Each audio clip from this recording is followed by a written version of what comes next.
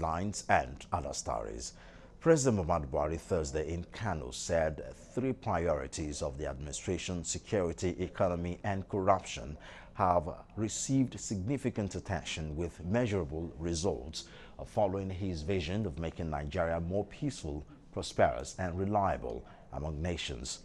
At the passing out parade of the regular course 4/2060 cadet of the Nigeria Police Academy, Udil, the president noted that policies and actions of the government made impact on the tripod vision, in spite of challenges, assuring that more will still be done to safeguard lives and property, enhance livelihood, and ensure probity.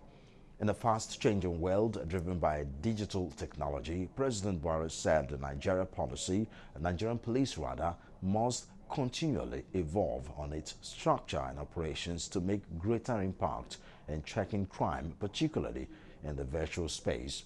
According to the president, Boko Haram insurgency, the indigenous people of Biafra, Eastern Security Network, and banditry in some parts of the country over time, which posed a potent threat to the country, had been significantly degraded and relative normalcy had returned to most towns and villages.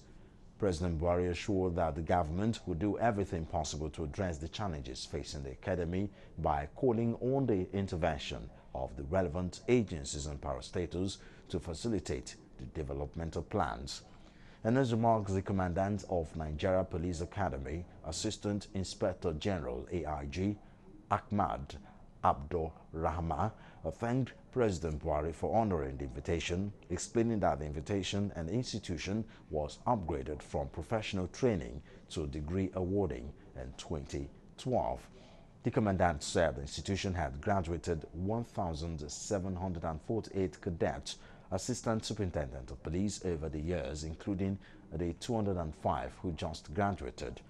President Buhari presented awards to the best graduating cadet, Rachel Oluwatosin Babarinde, and the second best, Isa Abdulatif.